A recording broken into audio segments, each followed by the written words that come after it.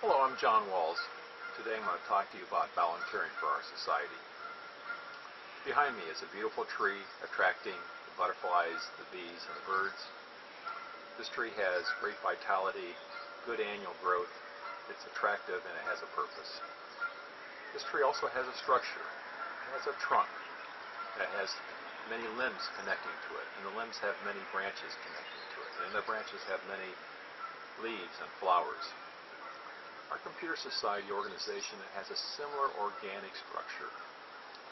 We have our 6 program boards covering periodicals, conferences, standards, technical activities, professional activities, educational activities, and membership development.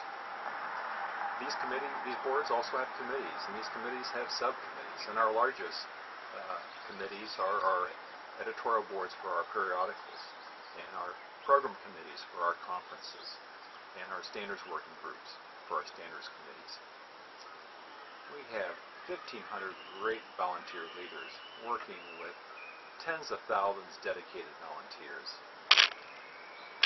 My team's mission is to grow this organization, and we found an important approach to growing is growing our volunteers and their leadership skills. This year we'll be having systematic recruitment of volunteers, because we find that motivated volunteers help us discover, design, and develop better services for our technical community.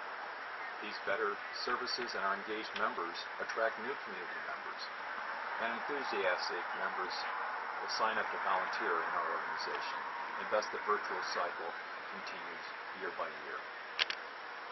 So we're first starting by publicizing our committee's positions for membership and leadership.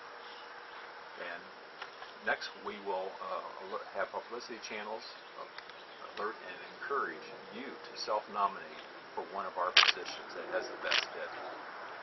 Our volunteer leaders at all levels will review and appoint the nominees. And our annual service award system will recognize our volunteers' contributions. In the future, we're going to alert you to our Volunteer Central web portal to help us prepare for next year's team.